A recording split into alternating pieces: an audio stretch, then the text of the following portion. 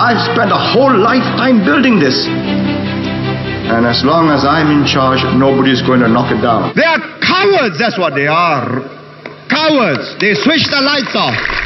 Hello, Believe Nation. My name is Evan Carmichael. My one word is believe, and I believe that entrepreneurs will solve all of the world's major problems. So to help you on your journey, today we're going to learn from the first Prime Minister of Singapore, Kuan, and my take on his top 10 rules for success. Rule number 2 is my personal favorite, and I'd love to know which one you guys like the best. And as always, as you're watching, if you hear something that really resonates with you, please leave it in the comments below. Put quotes around it so other people can be inspired. You might win a prize as well. And also when you write it down, it's much more likely to stick for yourself as well. Enjoy.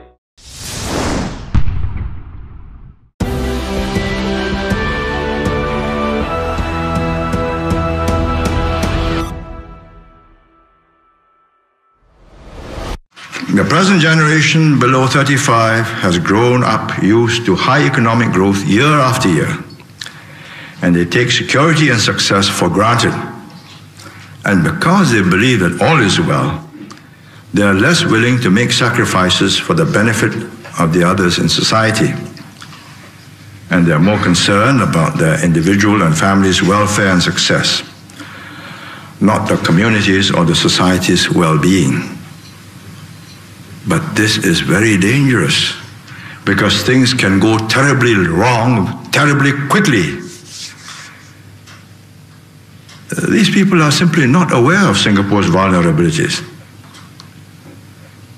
All they read about is that Singapore is either number 1 or number 2 as the most competitive country, number 1 or number 2 as a seaport or airport,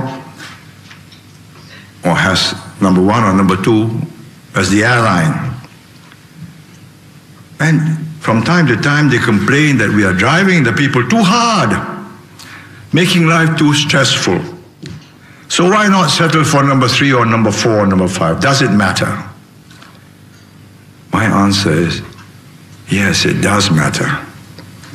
For if we are not near the top in competitiveness, there is no reason why we should have a seaport at all, or an airport, or an airline. When I set out, my Singapore dream,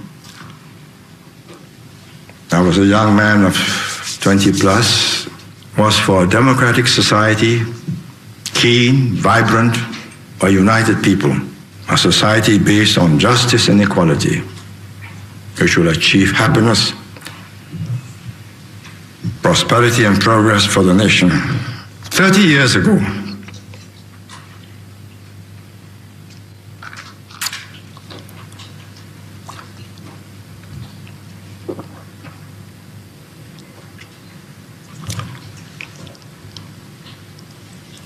my colleagues, younger, more dreamy-eyed,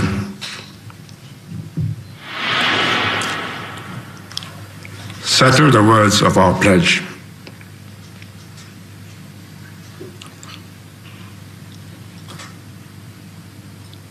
We did not focus our eyes on our navels, or we would have missed that rainbow in the sky. We pursued it.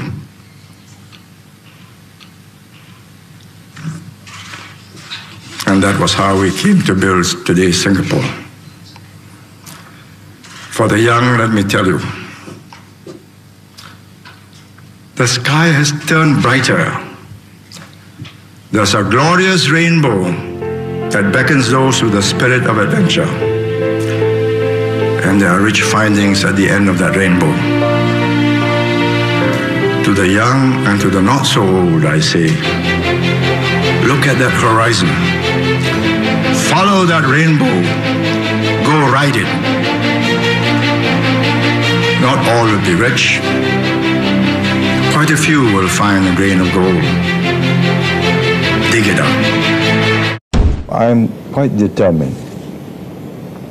I may not be able to do it this way, but don't believe I've given up. I will think of some other way to get there. I think it's necessary because if you lack that determination, then you're not going to achieve. You will not be able to deliver. I am able to get ideas across to people in simple ways and persuade them to my point of view. If not the first time, then the second, the third, the fourth time. I don't give up. Eventually, I swing them around. Deng Xiaoping is a great man. He fought a great revolution. He saw the product of that revolution turn sour. He was fortunate to live long enough, and he had the courage to say, no, we change course. Let's learn. Let's stop trying to do everything by ourselves. So they started importing and buying Boeing 707s. So they bought Tridents instead of trying to manufacture their own aircraft. Eventually they will, but it will take 2, maybe 3 generations. That's how we succeeded, because we have open minds, common sense, a lot of analysis, careful weighing of the odds, make a firm decision, monitor it, implement it, modify as it goes wrong. Abandon if it is no good. Life is what you make of it. You're dealt a pack of cards. Your DNA is fixed by your mother and your father. And you may be siblings, but you may get different parts or parcels of the DNA. Your job is to make the best of the cards that have been handed out to you. What can you do well? What can you not do well? What are you worse at? Now, if you ask me to make my living as an artist, I'll starve. Because I just can't draw. It wasn't in my father or my mother or my great-grandfathers and grandmothers. But if you ask me,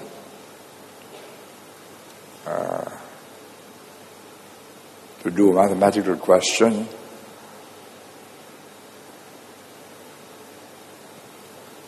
or to argue a point out, I'll get by. That's the cards I was handed out, and I make use of them. Don't try and do something you were not favored by nature to do. I can tell you that when I met the SIA pilots, I didn't meet them on TV, I met them face to face. So 5 feet across the table so they can see me and see whether I'm still vigorous, able to campaign and take them on, whether it's worth taking me on. And I offered them 2 choices. Either you argue, you stop this intimidation, which is what it was, bringing SIA right down, disrupting services, ruining its reputation, millions of dollars worth of advertisements and sales ruined within a matter of 2 weeks. I gave them a choice. Continue this, and I will, by every means at my disposal, teach you and get the people of Singapore, help me teach you a lesson you won't forget. And I'm prepared to start all over again. Or stop it. Get back to work. Restore discipline. Then argue your case. Took them 65 minutes. And they decided, okay, it isn't worth the fight. Why? Because they know they'll lose. They know that I'm prepared to ground the airline. They know that I can get the airline going again without them. And let there be no mistakes about this. Whoever governs Singapore must have that iron in him. or give it up. This is not a game of cards. This is your life and mine. I've spent a whole lifetime building this. And as long as I'm in charge, nobody's going to knock it down. We have so much at stake. We have gone so far to secure the country. I say rally around and keep these evil forces. You see, they are so ashamed of themselves, they have switched the light off. Look at that. They are cowards, that's what they are. Cowards. They switched the lights off. Look at that. Are these men who are going to lead you to peace and prosperity or to ruination and perdition? Look at them. God knows what they are doing in the dark.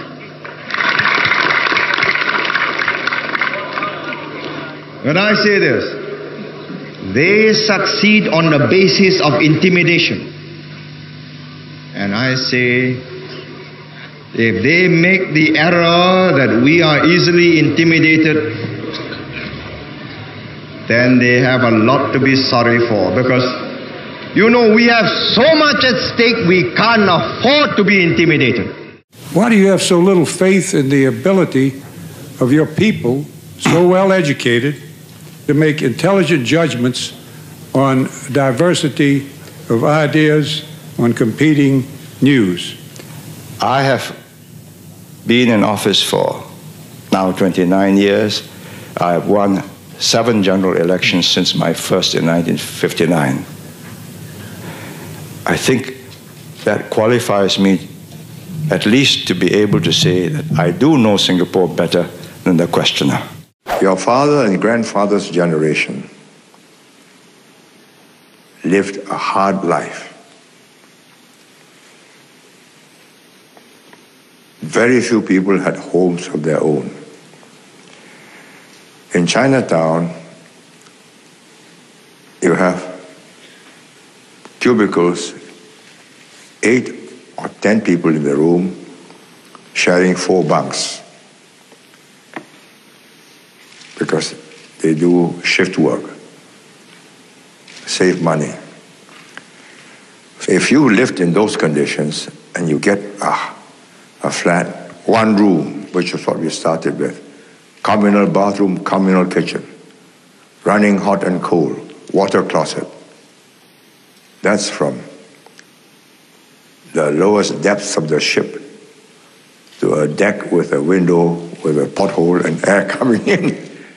And from that to go to a 3-room or 4-room or 5-room flat, you go up to the higher levels of the ship. And finally now we've got executive flats and condominiums. That means you're on a cruise ship at the very top. Now, I have watched my grandchildren grow up, and they are growing up much more comfortably than my children. My wife and I made sure that they became self-reliant and not somebody who would pick up the balls for them. As Prime Minister, I was given a house at Sri Temasek, so I took them there one day to play. And Sri Temasek is on high ground. They're playing with the ball rolled down. And the butler ran about 50 or 60 yards to pick up the ball and bring it back. My wife and I watched that and said, no. If we stay here for 5 years, my children will grow up believing that life is like that. And that somebody will always pick up balls for them. We stay at home. And I think that's been good for them. And that is the problem we face today. Many of the parents who are in these HDB flats started like the people in Chinatown. They understand what it is to be poor. Today's children do not understand what it is to be poor. But you can intellectually and emotionally understand that if you don't make the same effort, you go back to where you were. We've made mistakes. We put money in UPOC in Jurong, second-hand machinery. We were young then, we were new in the game. They sold us second-hand machinery, we didn't know. We lost money. We wrote it off. But we learned. Human beings are not like computers. You know, you can take one computer bank, plug the terminals, and all the data from one computer bank can go into another. But human beings start with fresh minds. You get a newborn child, he grows up completely blank. Input from parents, input from friends, input from teachers.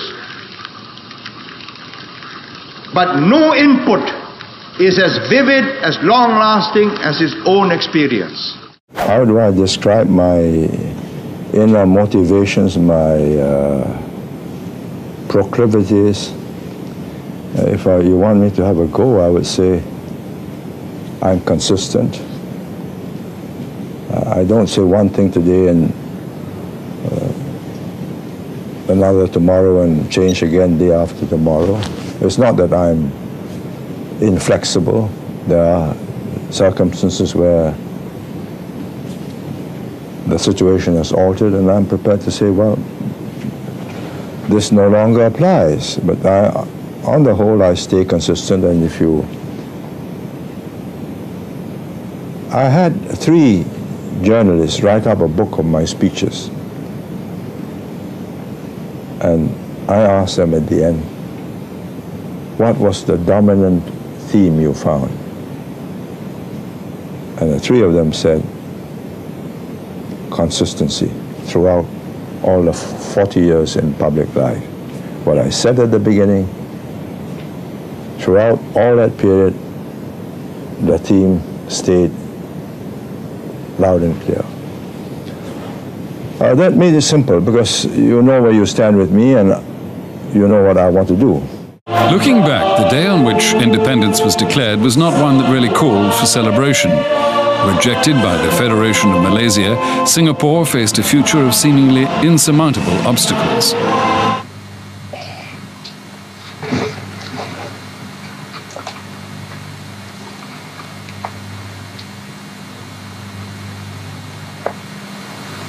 You see, the whole of my adult life,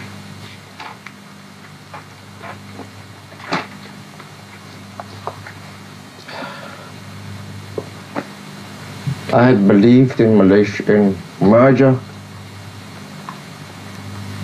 and the unity of these 2 territories. You know, as people connected by geography, economics, and ties of kinship.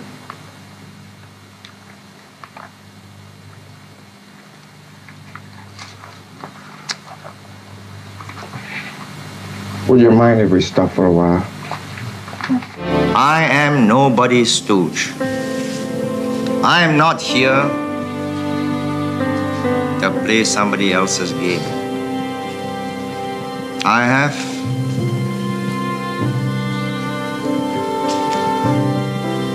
a few million people's lives to account for. And Singapore will survive. Thank you guys so much for watching. I made this video because Amit Gupta asked me to. So if there's a famous entrepreneur that you want me to profile next, check out the link in the description and you can go and cast your vote. I'd also love to know which clip resonated the most with you. What lesson are you going to take from this video and immediately apply to your life or to your business somehow? Leave it down in the comments below. I'm really curious to find out what you have to say. I also want to give a quick shout out to Brian Tracy. Brian, thank you so much for picking up a copy of my book, Your One Word, and posting the review on your Facebook page. I really appreciate the support, and I'm so glad that you enjoyed my book. Thank you guys so much for watching. I believe in you. I hope you continue to believe in yourself and whatever your one word is. Much love. I'll see you soon.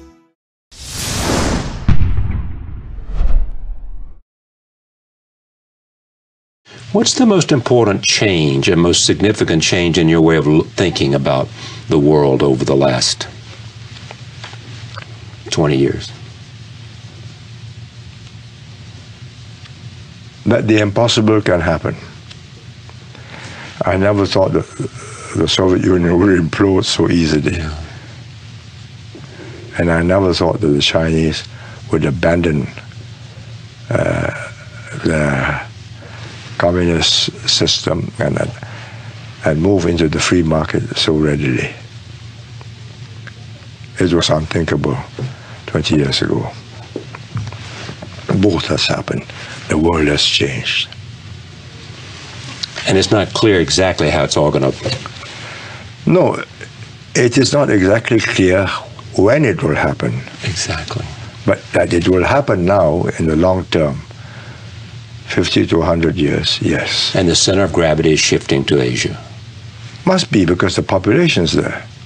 The talent pool of 1.3 billion people, plus the Japanese, the Koreans, and the Vietnamese and the others, no, it can match Europe and America. But that talent pool was inert, did not have science and technology, did not care about science and technology. But now, everything that you do, Asia is doing. I ignore polling as a method of government. I think that shows a certain weakness of mind, an inability to chart a course. Whichever way the wind blows, whichever way the media encourages the people to go, you follow. You're not a leader. If your message is one of despair, then you should not be a leader. You must give people hope of improving their condition. There are moments, of course, when you feel very down. Yes. Either because you're physically down or emotionally down, or because the world has turned adverse against you. I think when you are in that condition, the first thing you do is to get a good night's sleep, then get a swim or chase a ball, get the cobwebs out of your mind. I believe, and I've practiced this for all these years in politics, that if you're not fit, you're going to make mistakes. Physically fit. You must stay physically and mentally fit. I exercise every day. I used to jog, swim, play golf. Golf more for relaxation, just to get away from the smoky conference rooms. And it's part of the balance you keep. Now, I cycle, I swim, even when I travel. And since the last 10 years or so, I've learned to meditate, because it's one way of calming yourself.